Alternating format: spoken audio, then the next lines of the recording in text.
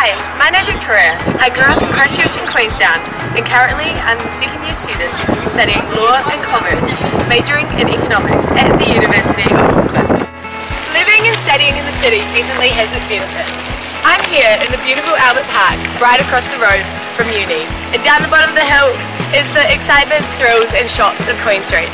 Another great way to make new people and get involved in campus is joining clubs and societies. One of the major reasons that University of Auckland is so attractive is its scholarships on offer.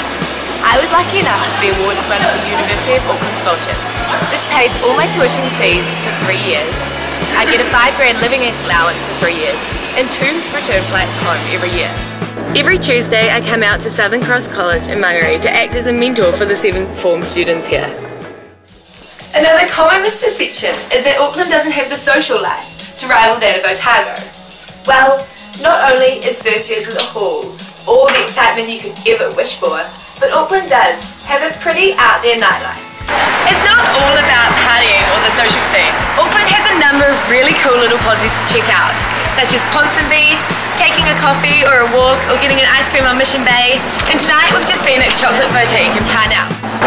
There's a number of reasons why I enjoy living in the city, as opposed to living in the suburbs like I used to in Christchurch. Everything is less than 10 minutes walk away. The viaduct, nightclubs, bars, restaurants, movie theatres, and all the shops on Queen Street. That is definitely a huge pull to come to Auckland.